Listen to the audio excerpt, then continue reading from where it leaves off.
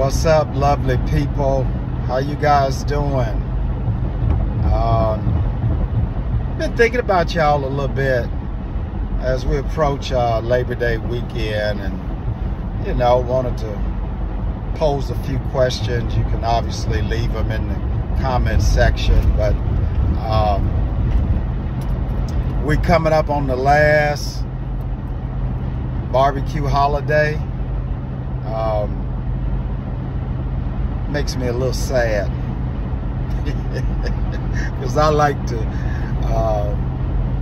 barbecue all the time, so I'm planning to really throw down. And of course, it's not the last for me because I'll be barbecuing when it's snowing out there, but for most of you, this might be your last real barbecue holiday celebration. And I was just wondering, what are you guys preparing for the weekend?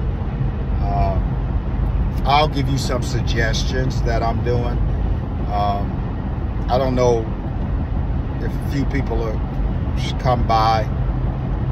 It's also my amazing wife's birthday weekend, so I'm sure we'll have a few people over. So shout out to my beautiful queen, Miss Tamika. Your birthday is coming up, honey. So I'm thinking about doing a whole chicken smoked, maybe a couple of slabs of ribs. Tamika's parents come over, and this is the thing that you have to think about when you're having guests over. They don't eat pork.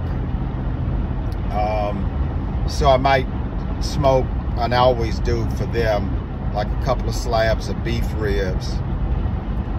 Then I turn to my side items, which to me is equally important.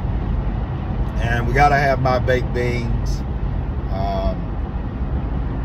Kind of torn between coleslaw or potato salad. Fresh corn is really good right now, so I like to kind of grill some corn. Sometimes I'll remove the silk on the inside. I'll season it a little bit with my dry rub and a little butter, then put the husk back up on it and put those on the grill and smoke those. But I'd love to hear suggestions of what you guys are doing for Labor Day weekend. And are you grilling? Are you smoking? I'll have a little charcoal with some hardwood, maybe some pecan or some hickory. And I might shoot a video or so of it, but I just wanted to get you guys' take and tell you to have a great, safe Labor Day weekend. Enjoy yourselves and get on that patio. I had someone leave me a comment that said they had a grill for 3 years and have never used it, and they were going to give it a shot. And I'll just say, just throw you some coals on there. Be careful. Use if you're doing ribs or something, try to use an indirect heat, which means your coals on one side and you cook on the other side.